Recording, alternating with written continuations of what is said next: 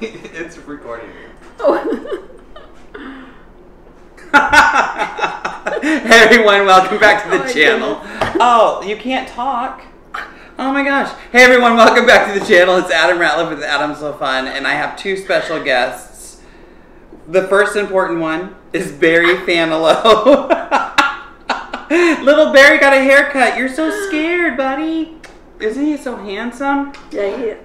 Alright, so that's the second most important one. But my mom is joining us. Everybody, this is Gloria. This is my mom. She taught me how to sew. She did not teach me how to quilt. No way. If you've taken a class with me, you know that I always use my mom as an example because she does not know how to quilt the best.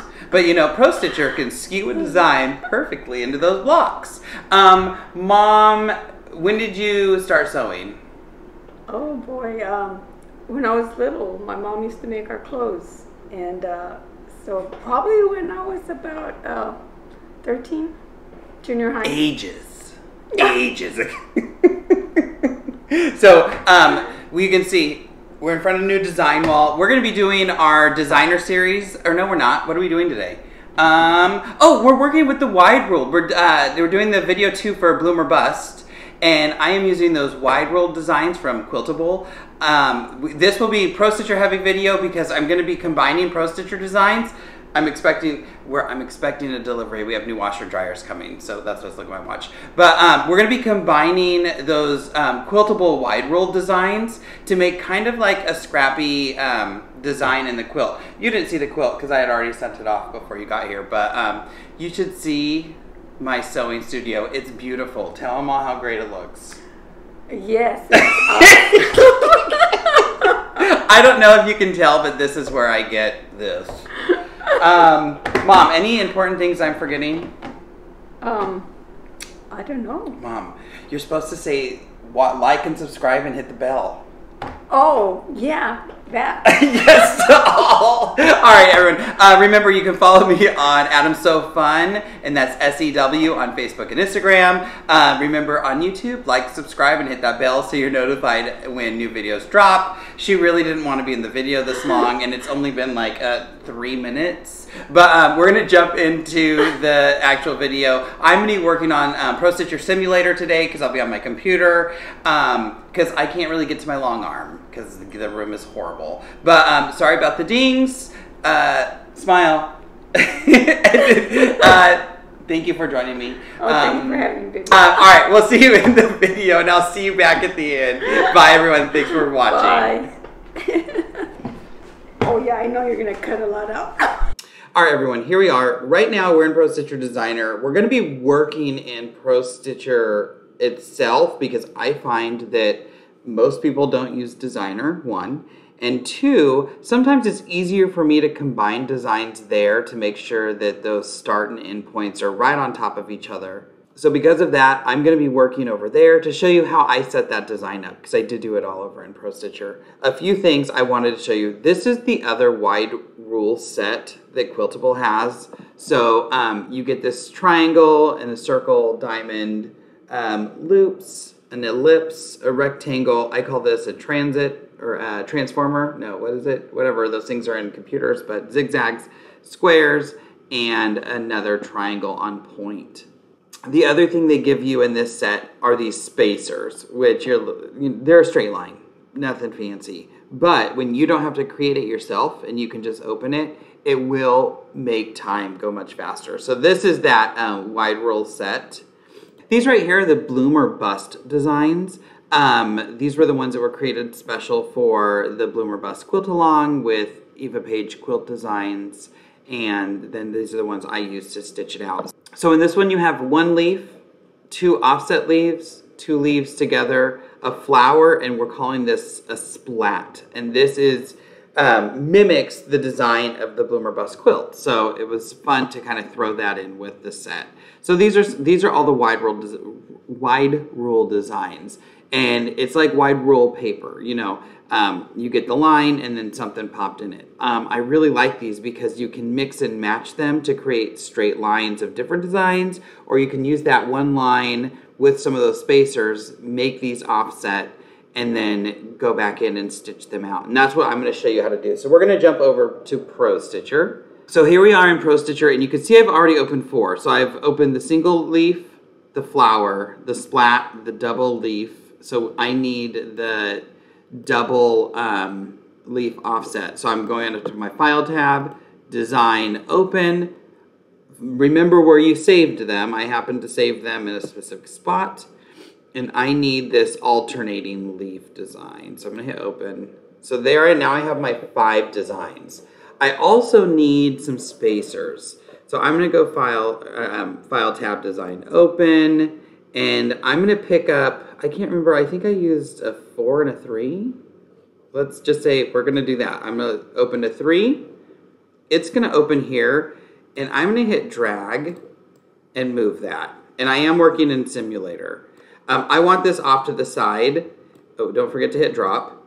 I want this off to the side because I don't, I need it out of the way. I'm going to use it for multiple tasks. And I'm going to File, Design, Open. And I'm also going to get a 4-inch spacer. Or, you know, let's do a 5-inch spacer. I can't remember the 2 I used. And if I hit Simulate, I can see my 5-inch spacer, my 3-inch spacer, and then my 5 designs. And so this is where I started. All right, so I'm going to select my 5-inch spacer and just move it out of the way. Why can't I pick this up? Those straight lines are so hard to pick up. So really, a drag and drop is the easiest thing to do. Drag, simulate. It's just weird doing a drag and drop when you don't have a machine. You know what I mean? I'm going to select this one, and we're going to just drag and drop it down here. There we go. Drop. Okay, so let's start with our first one. So we'll just do these double leaves. So I'm going to do them in a few different ways. Like, you know, maybe it is going to be leaf, spacer, leaf. Or leaf, leaf, spacer. So the spacer is going to go either before or after, and some of them are going to be the same. But the idea is that if these were all lined up, that they would not all be right on top of each other. So, for instance, I'm going to use the double leaf, and let's say the 3-inch spacer. So the first thing I'm going to come down here and I'm going to hit Edit tab, and hit Duplicate. That just made me a copy of that spacer, and if I look over my sidebar, I can see wide rule E to E spacer line 3, inch 72. It gives it a number. Oh, 3-inch 72. It's just going to give it an arbitrary number. So to combine these, I'm going to move Simulate so I can move my crosshairs. I put my crosshairs somewhere that's not on top of any other design just so I don't get confused. And maybe this one is just going to be the, let's see, the leaves and then the spacer. So I'm going to select my leaves, modify, reposition. I can reposition and move the end point right to where my crosshairs are. Remember, the crosshairs represent the needle, and in Pro Stitcher, we're always moving designs to our crosshairs, not the other way around. So I'm hitting end point. We see it there. Now I can come select my 3-inch line. Same thing, modify, reposition, but I want the start point at my needle this time. So now I can select both of them. Oops, I picked up one extra thing. I don't want that. I can, let's see, workspace. I only have one. Let's select multiple and see if I can just get one more. There we are. If I look at the side, I can see I have a group 73 with a double leaf and a spacer. The other thing, I'm going to hit refresh, and I'm going to turn off select multiple. I want to make sure my start point is on the left and my end point is on the right. And now I'm going to hit baseline to freeze those together. And now I should be able to drag and drop this either.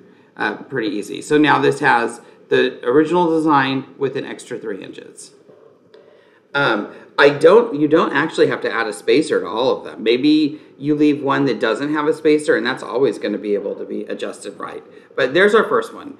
All right, so I want to make another one, and this time I'm going to do the 3-inch spacer in front. So I'm going to pick up my 3-inch spacer, modify tab, Edit tab, and duplicate.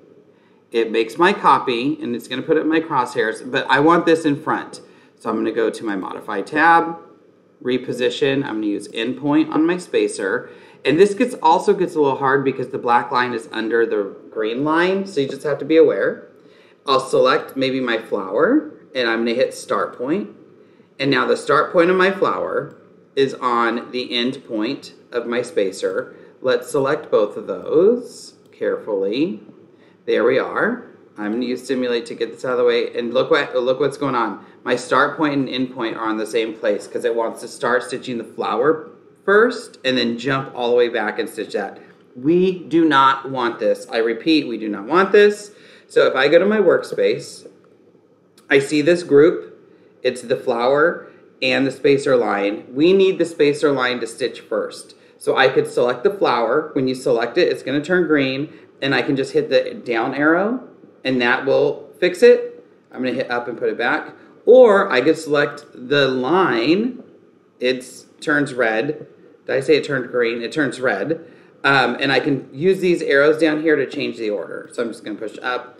And when the start point is on the left and the end point on the right, that's what we're looking for, and that's when we can go and hit our buddy baseline. Now I'm going to move this one out of the way and do the same thing. Maybe the splat. Let's leave the splat with no spacers.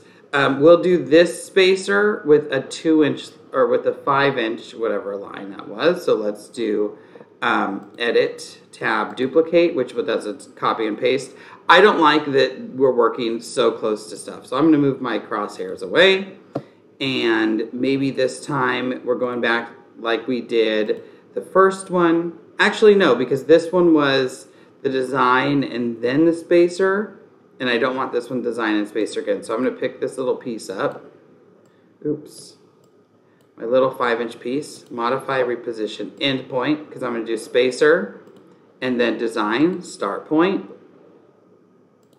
Pick them both, move my crosshair so I can see what's going on. Again, they're not in the right stitch out order, so I'm going to hit Workspace on my sidebar, select one of them, change that stitch out. Here's my master start point. It stitches right into the next design and my master end point, baseline. So that one's done. We decided we're not adding anything here. And now let's do a 3-inch spacer because this is already a long line there. I'm going to delete this 5-inch spacer. We don't need it anymore. So File tab. And if you want to delete just one thing in your workspace, File tab, select it, close, selected. And that's how to do that. So this one is going to go leaf. And I'm going to simulate and move my crosshairs again. Leaf, I'm going to modify, reposition endpoint, pick up my design, reposition start point, and now I can select them all.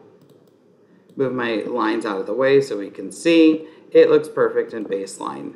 So now we have all of our basic designs ready to repeat.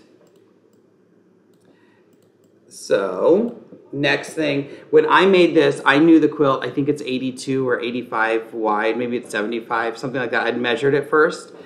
And I want to repeat this as like a set, because I'm not repeating this design, you know, 1, 2, 3, 4, 5. I'm repeating a straight row of one design. So I will come to my repeat tab, hit my repeats, and if you look up here, each repeat is going to change that width. 45, 60, 75, and let's just say we're going to make it 90. We can always crop things, so that's fine. So there, this one is repeated. We repeated it to 90, baselining it. And I'm going to do the same thing, pick my next design, and just repeat horizontally until it's near 90. This one's 89.82. They're going to all be a little bit different, remember, because they have different spacers going on. This is 102. There was 85 or 102. I can always crop it. It's okay. I don't have to worry about that. This one's going to be near 90, I don't think. 96. Baseline, and then we'll do that last one. 90, perfect. Baseline. All right, so here are my 5 rows. There's still a few things we need to do. I'm going to zoom in. So they all look perfect. So now the next thing I want to do is I need to offset these rows. I need them all to be like perfectly spaced. They are 2-inch rows, so maybe I want them spaced every 4 inches or so. So what I'm going to do is decide which row I'm going to start with first. And it's going to be the double leaf. I'm going to zoom out a little bit. Move my screen over. I can pan this. So these are my designs, but I'm going to reset them up the way I like them. So I'm going to pick the design I want. I've selected the leaves going up and down, the double leaf. Modify, and I'm just going to move it start point. I love repositioning start point and end point. I use these buttons all the time. So maybe my second design is a single leaf. Let's do a single leaf. We'll do, yeah, let's do that. So second design is a single leaf. So I'm going to modify, reposition, start point. Now those two designs are right on top of each other. Now I want these rows to be every 4 inches. So down here in nudge, we can change this value. This is kind of a custom nudge. So I clicked on the box. I'm going to hit 4, enter. Now anytime I nudge something, it's going to move 4 inches. I'm going to hit down. Way too much. Okay, so these rows are 2 inches. Let's nudge this 3 inches and see if that looks better. Oops. 3, enter, and nudge it. That is better, but let's go back. Let's try 2.5. I don't want it 2. I want it more than 2 because I don't actually want the designs to touch each line, and the designs are all 2 inches tall. So 2.5, I like that. Maybe, let's see, let's put 2 1/4. I can't remember what I did, and I know I changed the size of the design some. Oh, I like that. So they overlap a little bit. So if this were shifted over, they would touch, but I don't want it to touch too much. Wait, let me check 2. Uh-oh. Undo. Okay, I like 2. Why didn't I just start with there? But this is what sometimes you have to do a little bit of trial and error to see what you like. So that one's nudged down, and we're good. Remember, we haven't moved the machine yet. I'm not going to move those crosshairs at all. Now I'm going to pick the next design, the flower, and I will reposition start point. And this time I'm going to hit nudge twice. 1, 2. And then the next one is the double leaf. I'm going to reposition start point. And this one's going to be 1, 2, 3. Now when I did this, I also shifted these a little bit, or I didn't use the splat yet. I did the splat like every 7. So I did, oh, that's what I did. I did we're going to switch these. I'm going to move this up. I'm going to move this down 1, and I'm going to move this down 1. So it was like leaf, flower, leaf, leaf. We're going to do one more flower. So I'm going to pick the flower design, edit, duplicate, and then now modify, reposition, down, down, down, down, down. And then I repeated this section. Is that right? See, I don't even remember. It was so long ago. I think I just repeated a few of the leaves. So let's do this double leaf, edit, duplicate. So this is what Pro Stitcher can do once you kind of know where those buttons are. Let's duplicate this leaf and the up and down leaf. Edit, duplicate, modify, down, down, down, down, down. I think I did a total of 7. 1, 2, 3, 4, 5, 6, 7. That'll work. And then we'll add the splat. Where I was duplicating and just moving them, in this case I need to move the start point so it's aligned with everything. And then now I'm going to move it down again. Now the next thing, see how they're still kind of, like especially these are kind of all lined up? This is the true offset whenever you shift them, but they all look kind of jumbled here. This is where I can come in and maybe nudge this one by 2 inches, and that one can stay. Maybe this one needs to come this way. Nope, I don't like that. Maybe it needs to go, ooh. Oh yeah, oh that looks good.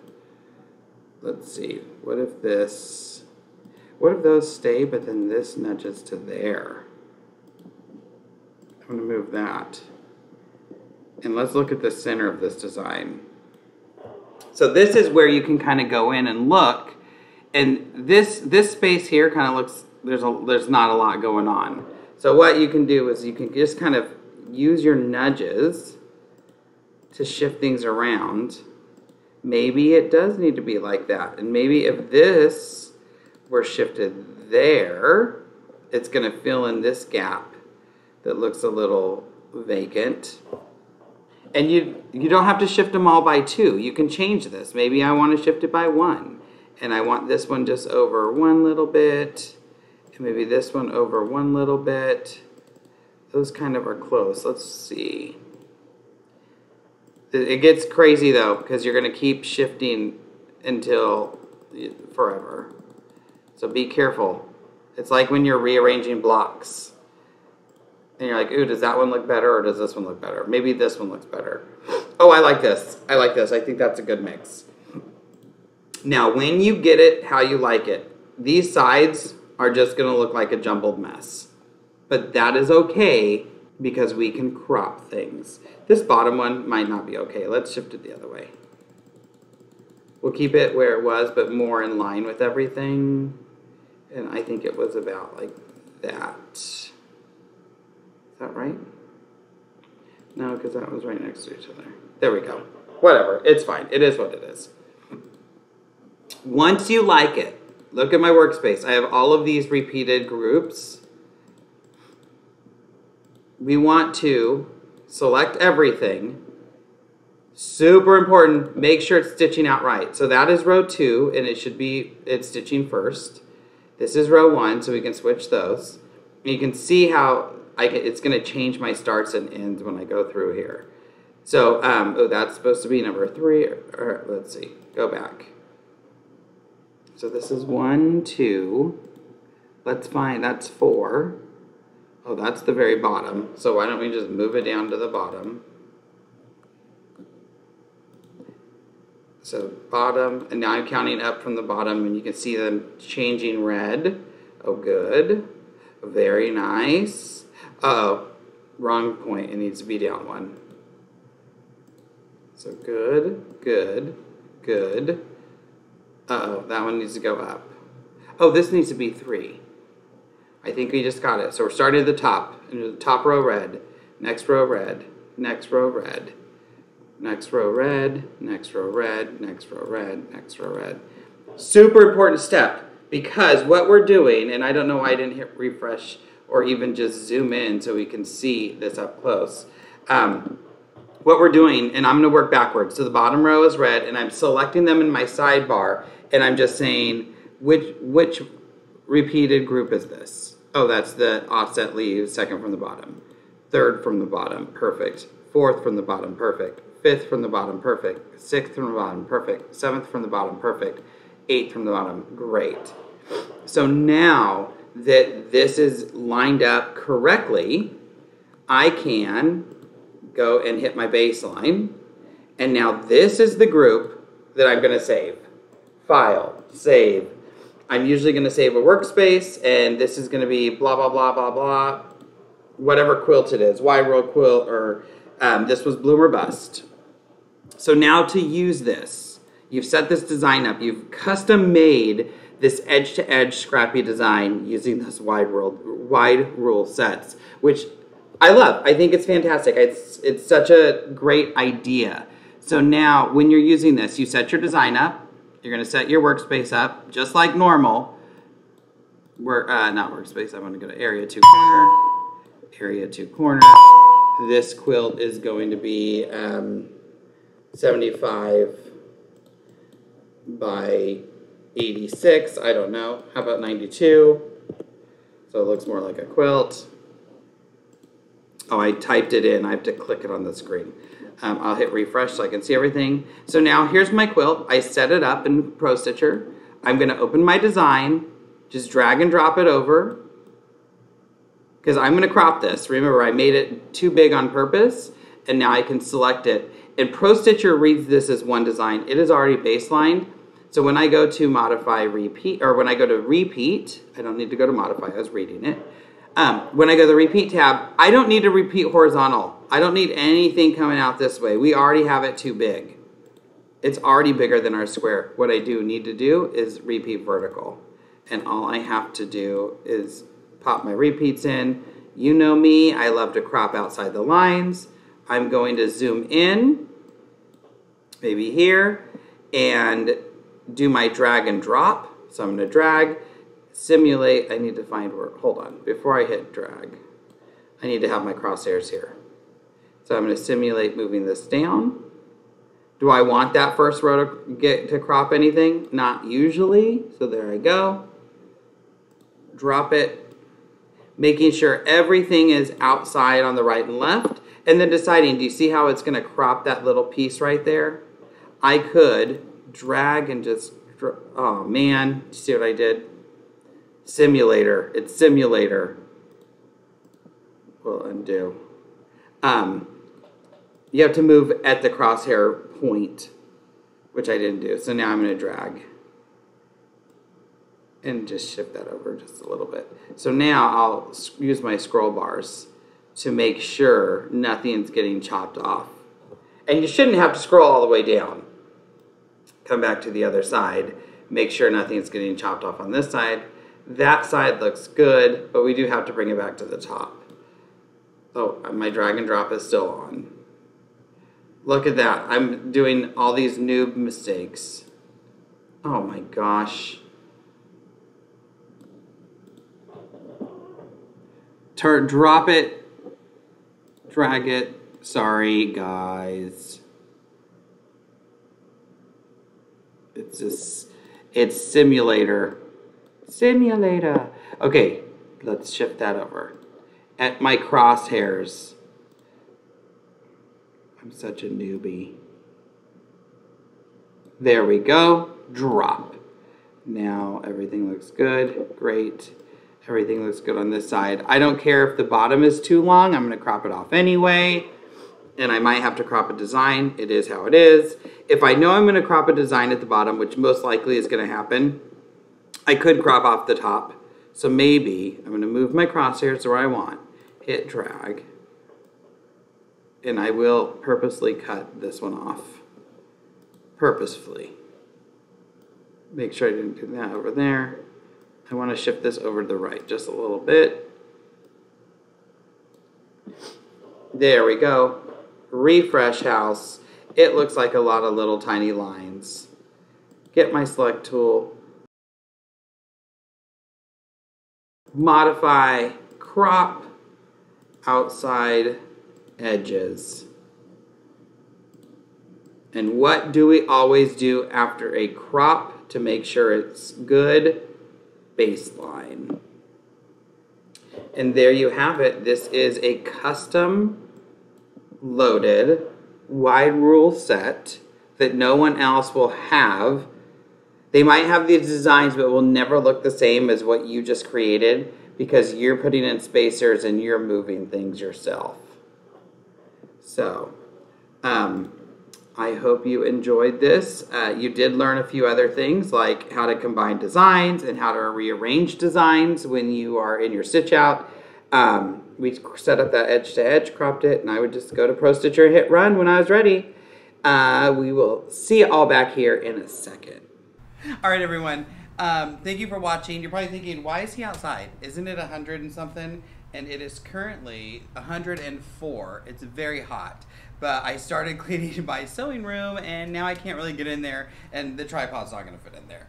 I'm starting to index my thread and put it all where I think it might go, but I have to be able to get around the long arm tomorrow because we have someone coming in to hang a TV. But what? Oh, so thanks for watching Pro Stitcher Designer, or not Pro Stitcher Designer, Pro Stitcher. What did we do today? We combined designs. We made kind of a custom repeat because we were able to put like those 7 lines together. We rearranged the stitch order when we had multiple items. Gosh, we did a lot. And yeah, crazy. We made our own custom edge-to-edge design. I was very excited about it. Make sure you check out those wide rule designs by Quiltable. I'll link it below. If you're interested in the bloomer bust, a picture of the quilt here. That was the finished quilt. But I will also link Beth and EVAPAIGE quilt designs below, so you can check those out. And with the designs, I'll do the set, and then I'll do the bloomer bust designs too, in case you are one of the bloomer busters who are making the quilt and you're ready to get that thing quilted. There are some other bloomer bust designs available. They just weren't the wide rule, and that's what we used. And I was stressed when I first looked at it, and then I was like, hey, this isn't that bad. So sorry the video is a little bit long, but as always, thank you for watching. My mom enjoyed the intro. She's so silly, but we've been having a lot of fun here. So we'll see you all next week with a new video, and at the end of the day, it's just quilting. We want to have a good time. Bye.